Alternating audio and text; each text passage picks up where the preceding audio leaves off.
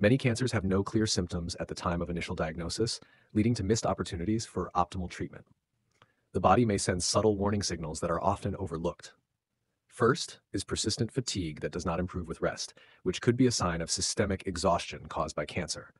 Second is unexplained weight loss, where there is a significant reduction in weight without changes in diet or exercise habits, which should raise concern. Furthermore, continuous unexplained fever, especially if accompanied by increased night sweats, could indicate lymphatic system disorders or cancer. Additionally, wounds that do not heal over time or changes in the skin, such as new moles or changes in the shape or color of existing moles, require prompt examination. Changes in bowel habits, like persistent constipation or diarrhea, could signal colorectal cancer.